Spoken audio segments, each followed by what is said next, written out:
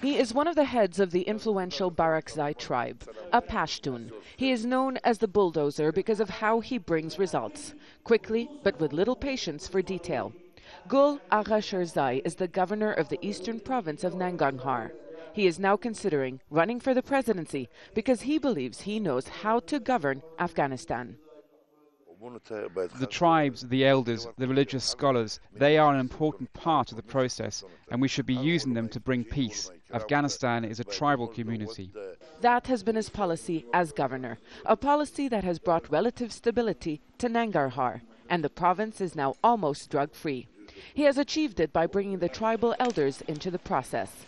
It is about relying on traditional ways, Gul Agha says. That's how all of Afghanistan should be run. If I am president, I will get rid of drug cultivation in Afghanistan in a year. The way to do this is to give tribal elders that responsibility and provide them with an alternative to give their people. A promise difficult to keep in a country that produces more than 90% of the world's supply of opium. And as he unofficially starts his presidential campaign, his ways have been criticized by some. Gul Agha has been accused of corruption, involvement in the drug trade and brutal tactics, especially when governor of Kandahar province in the years after the Taliban's overthrow. When we ask him about his reputation as a warlord, he dismisses it. What is the meaning of a warlord? I am a mujahid. I fought for my country just like all Afghans. I challenge the world to bring evidence against me. Over 2 days we spent with him, it has become obvious he has the support from across the country. These men, prominent mujahideen fighters from the north.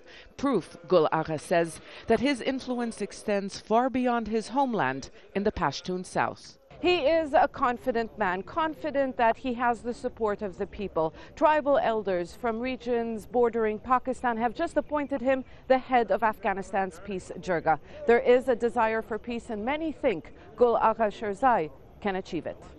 The Taliban, those who don't have blood on their hands, he says, can be brought into the political process through consultations with tribal elders. He may not be your distinguished dignitary, nor a graduate from a prestigious university, but he likes to think of himself as the man of the people, a man who knows how to rule this country, leaving many to wonder whether Gul Agha's style of governance is the answer for Afghanistan. Zeina, Khodr, Al Jazeera, Jalalabad, Nangahar province.